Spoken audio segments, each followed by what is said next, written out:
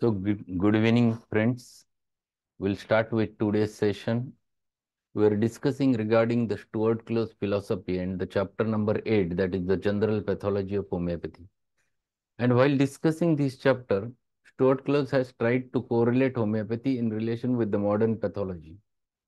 What are the concepts of homeopathy, homeopathic pathology that he tried to explain over there? At the same time, he tried to explain the how modern science have accepted all the concepts of Hahnemann, but it took 50 to 60 years for modern science to accept the concepts of Hahnemann. Whatever Hahnemann told regarding the knowledge of or causes of diseases, bacterial causes of the diseases, was accepted by the modern science in 1882 when Robert Koch first explained the cause of the cholera as a Vibrio cholerae in the form of comma bacillus. Same thing happened related with the doctrine of latency, the concept of doctrine of metastasis, then the correlation of the SORA and tuberculosis. All those things he tried to explain, and he tried to explain that modern science was very late in accepting the concepts what Hahnemann have told regarding those pathology. Only the difference is that whatever the pathology we used to consider is the dynamic pathology, the cause behind the main pathology, cause behind the material pathology. Whatever the material pathology is there is nothing but the end result. It is not the thing which is the cause of the disease, it is the end stage of the disease. This is an ultimate. The causes are always hidden in the some forms, some dynamic noxious agents which are running from years together, from generations together, and which are invisible to the naked eye, but which persists inside the human being. Out of them, one is non-venereal and other two are venereal in origin.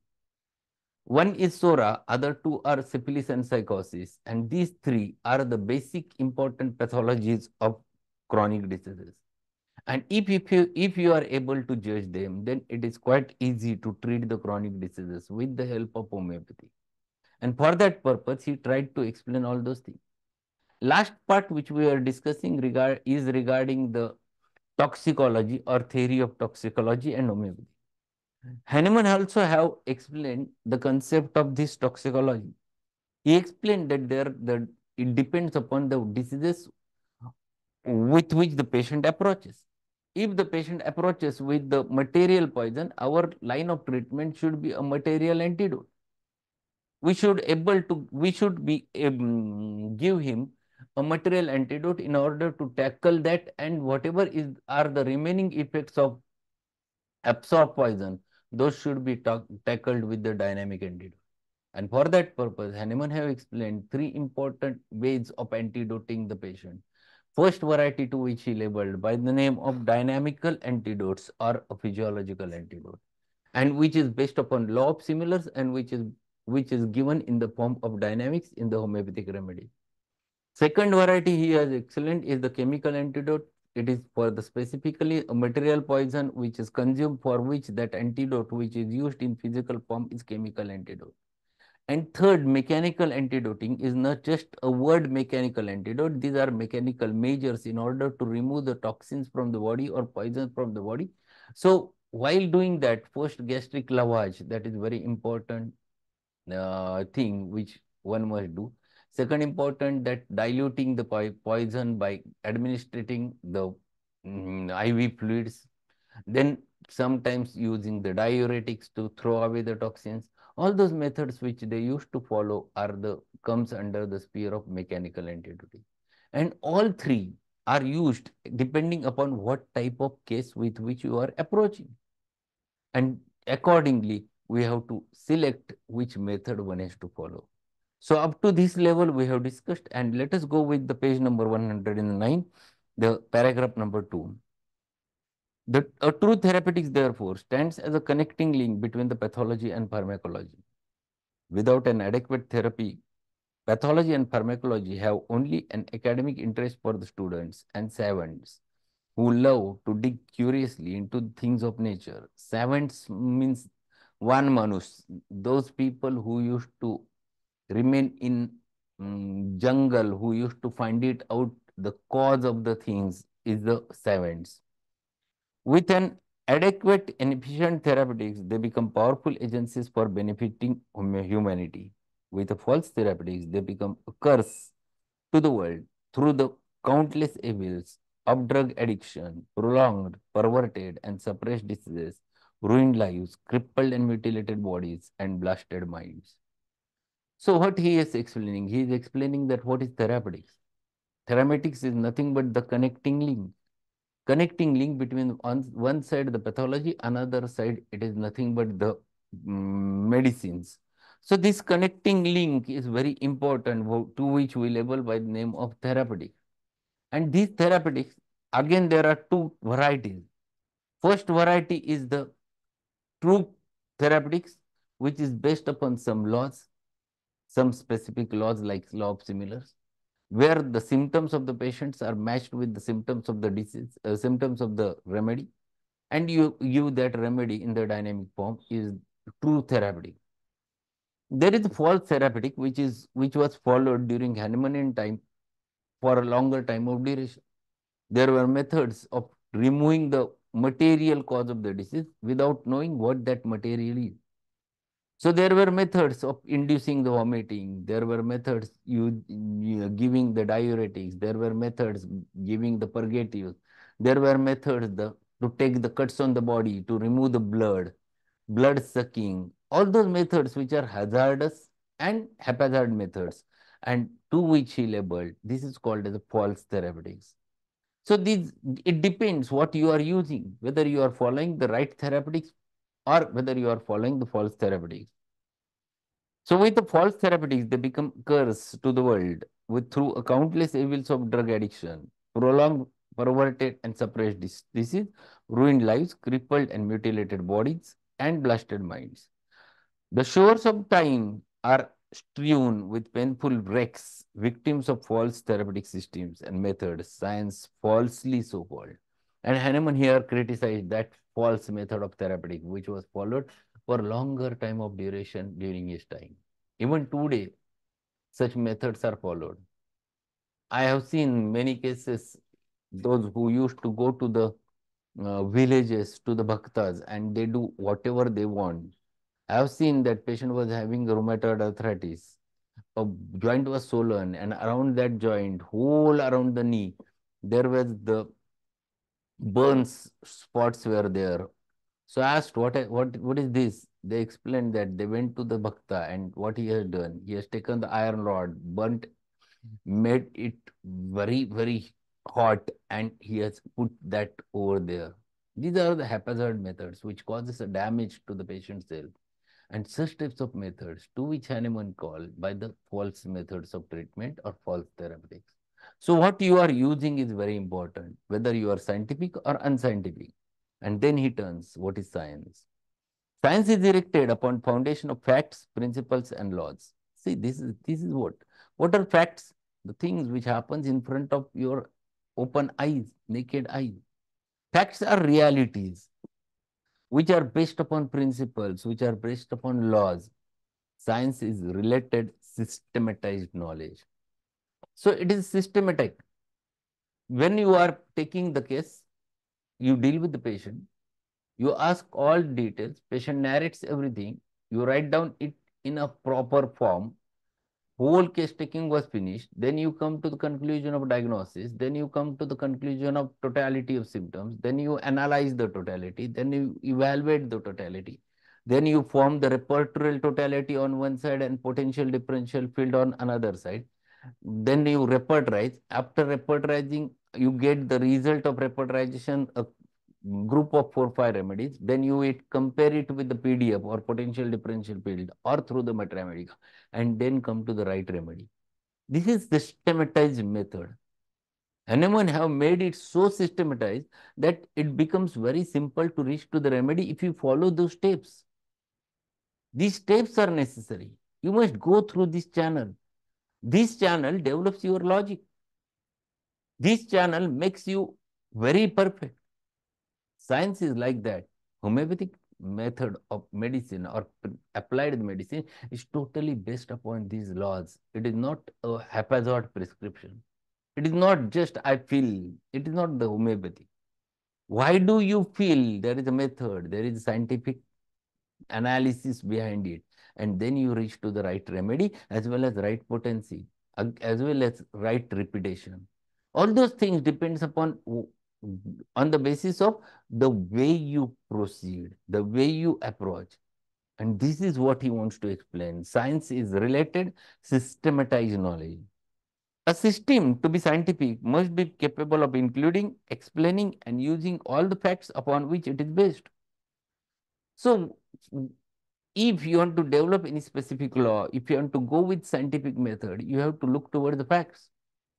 Hahnemann looked towards the facts. That's why he was able to discover the homeopathy. The fact was that he was translating Cullen's Mater Medica. On one page, it was written that cinchona bark is the remedy for malaria. On another page, it was written that cinchona bark, if given to the healthy human being, produces malaria. See, the fact was written over there. Then Hahnemann consider what is the fact, whether first sentence is fact or second sentence is fact.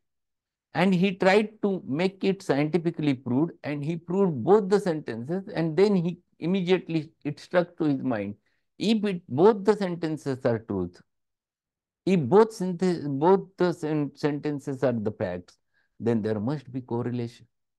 And because of which he was able to come to the law that is law of similars. So this is how a science develops. A system to be scientific must be capable of including, explaining, and using all facts upon which it is based. Its fundamental law or principle must include and be harmonious with all its subordinate and related laws and principles. So if you are taking into consideration any law from homeopathy, it should correspond to the all basic laws of nature. If they go hand in hand, then your laws are natural laws. If it is not at all relating with the nature's laws, it means either there is fault in your law. Its technique and practical methods must be based directly upon and conforms to the principles which it seeks to apply. So if you consider law of simple law, what is the law of similars? A drug capable of producing in a healthy individual a disease state exactly similar to that happens in a diseased individual acts as a curative agent if the disease is in a curable state. That's the law. You apply this to n number of patients and you're going to verify it every time. This is what is exact technique of using it and verifying your law. Ethics, it hardly needs to be said, requires that its representative shall consistently practice what he preaches. Ethics म्हणजे काय? What is ethics? What are ethics? Ethics means it is the personal conscience behind following the certain things. Ethics to follow the law of similars, that's all.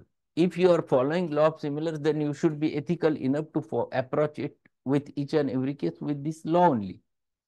Then you should not do for every patient according to the patient. For this patient, I give the homeopathy. For this patient, I will give the homeopathy. For another patient, I will give the isopathy. It's not like that. You should be ethical enough. If you are practicing homeopathy, you practice the homeopathy. And then if you are ethical enough, then you think about what you want to practice and go for it. If you choose homeopathy, just go for it. It depends upon how much ethical you are. A true science of pathology must include and be able to explain all the symptoms of the disease, the finer subjective individual symptoms, as well as general functional, organic, and objective symptoms that occur in the disease. This sentence has a lot of meaning. What happens in the modern pathology? They used to take into consideration only the visible changes in the organs or tissues. They never considers what the patient feels.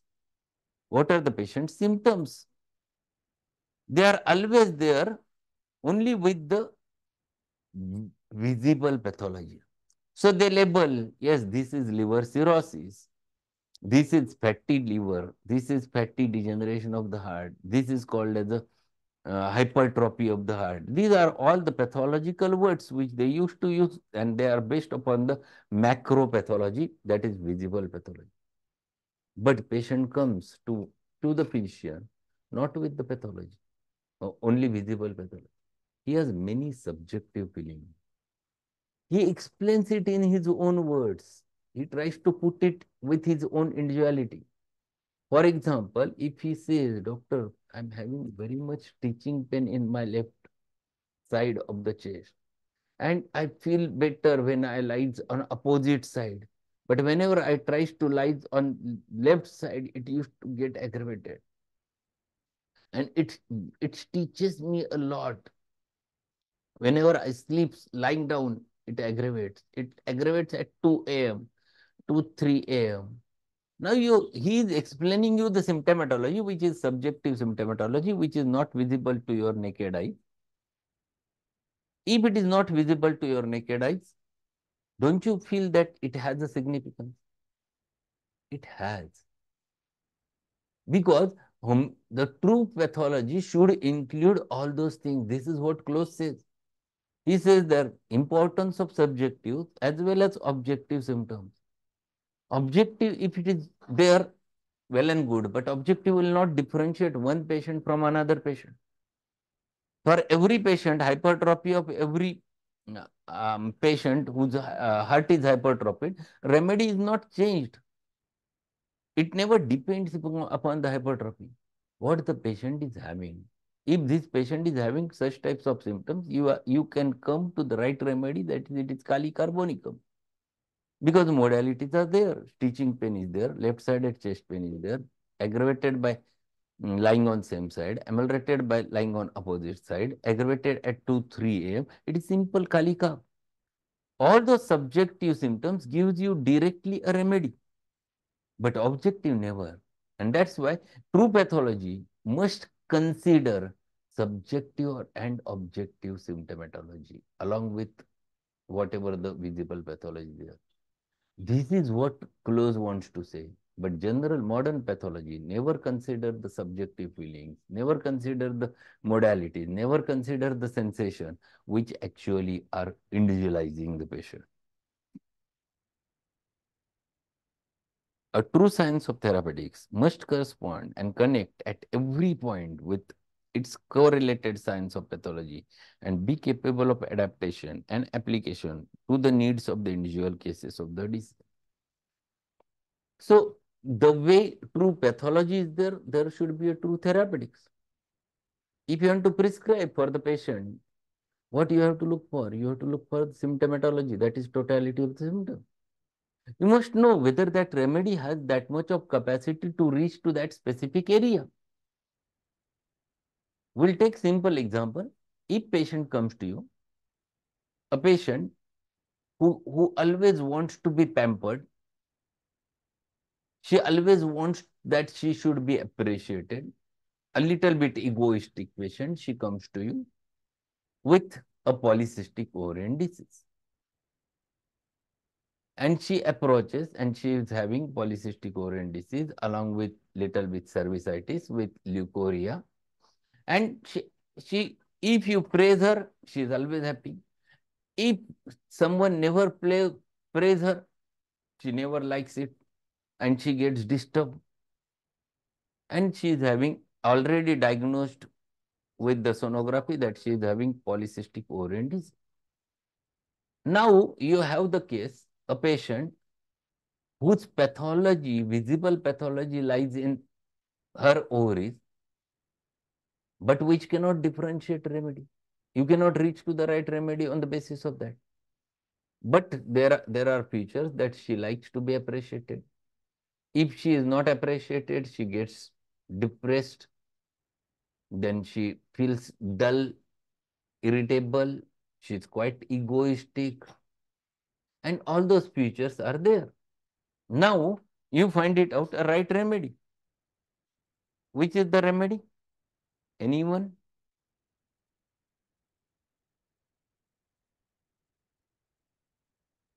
No one? Now already I have told you all those things. Now I will tell you rubric delusion appreciated she is not. No, it is not platina. It is palladium. It is palladium. Now open your Borix Mathematical. See first line. What is given over there in Borix Mathematical? It is an ovarian remedy. See, written on the first line of the remedy, it is an ovarian remedy. So this is what one has to understand. It should correlate whole thing. It should not correlate only with subjective. It should not correlate only with objective. You have to correlate whole thing. That is what is called as a totality. If you are able to find it out that, then your remedy is a true therapeutics for that case. And this is what he wants to explain over there.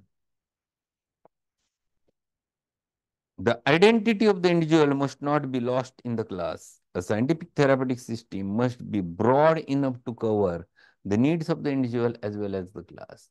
It will not do to reject one class of basic phenomena, subjective, for example, and attempt to formulate a system upon the remainder. So he is explaining, while explaining about the therapeutics, that if you are coming to a right conclusion, for example, if you are giving a remedy from the plant kingdom, there are, if you know the Rus family, and there are many species. Rus tox is there, Rus aromatica is there, then Rus venata is there. So there are many more. One is big group Rus. The species level they are differentiated. Your each and every symptom of the remedy should denote that specific species, and then you can get a right remedy. If patient comes to you during a damp rainy weather with a typical fever blisters around the mouth, they are burning, itching, there is erysipelatous inflammation along with red tip tongue, and patient is disturbed because of it, because of itching, and patient comes to you. Now, depending upon whole symptomatology, the visible fever blister along with the patient's features, that there is a burning, there is itching, there is irritation, aggravated during damp rainy weather, you get remedy, Restox. You reach to the perfect remedy because of subjective as well as objective symptoms together. Then you can reach to the right remedy. Without that, you can't. So this is what he is explaining over there regarding the true therapeutic. True therapeutics is always based upon this specific symptom. So here you have to take into consideration the subjective as well as objective phenomena, and that is what is called as a true therapeutic. So I think we'll stop over here because next paragraph we have to discuss in length. That is exactly what therapeutics is there and what is art of healing or applied therapeutics. That is, those both things are short notes in your exams, and we have to take into consideration all those details. So we'll stop over here. We have learned certain aspects of, again, the therapeutics and general pathology, and what is true pathology and what is true therapeutics. This, what Hahnemann wants to explain. This he has tried to explain in this chapter. So that's all for today. Today evening, we're going to learn one more remedy. I think it is the last remedy from the second year syllabus. That is the Kali sulfuricum, again from the biochemic system of medicine. So at 8 o'clock, be there with the Kali sulfuricum. So thanks a lot, and we'll meet together at the same time at night. Thank you.